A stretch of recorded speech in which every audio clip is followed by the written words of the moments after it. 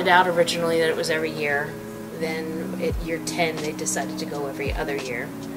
That didn't work out, so now they're back to every year. This one's so far has been a little bit smaller than the first 10, but I'm hoping we'll just get back. Do you think it's smaller due to the pandemic and stuff, or just? I think possibly. I think there's a lot of, 2 years without it, and now it's back, and people are like, oh, is it back?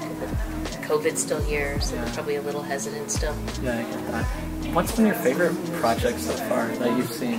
Well, the bears outside are really cute, and there's a poet upstairs at the Ford Museum. It's just it's incredible. You just give him one word, and poof, he comes up with a poem.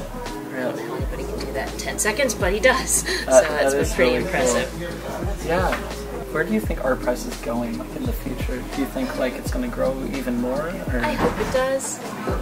After people have gotten the sense of it's safe again and it's more popular and it is every year again, they'll just get more and more soft.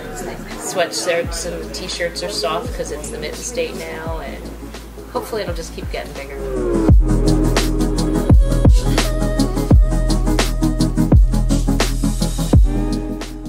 What inspired you to create this piece? Last year I had a very heavy piece on environmental habitat loss and critically endangered animals, and everybody left really sad and emotional. And after 2.5 weeks of watching that, I didn't want that to happen this year, so I thought, what was the happiest thing I could do? So the dogs, I see dogs walk by here all the time, all day, every day, and I started taking photos of all of them, and just thought it would make a fun collection and everybody would leave happy, and they do, and it's really fun. So some of these dogs I've met, and some of them I have no idea who they belong to or where they came from. So with the dogs, which dog is your favorite breed?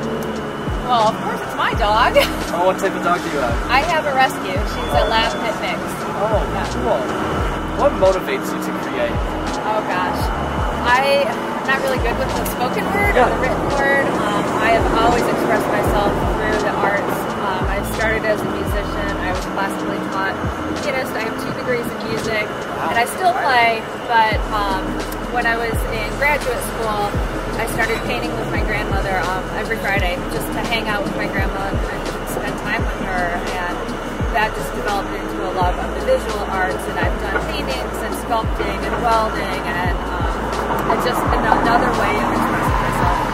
So, what techniques do you use to overcome creative blocks with your art? That is another good question. Honestly, I do a prompted watercolor prompt every morning, and by prompted I mean I don't pick what I'm going to paint. Like today's prompt was pebbles, so I painted some stones in sand, and then yesterday's prompt was lightning. So these are things I wouldn't normally pick to paint. It keeps my drawing skills up to par. It keeps me not afraid of the blank canvas, just because I'm creating something brand new every morning. I use it as my warm-up. I don't spend more than an hour on it, and it just really has helped me get over that fear of a new project. Oh, that's really cool. And then for our final question, how is art important to society? Art is so important for the people's well-being and their emotional well-being. You could be having one of the worst days of your life, and you see a piece of art, it can bring a smile to your face, it can change your attitude, it can spark memories that you've long lost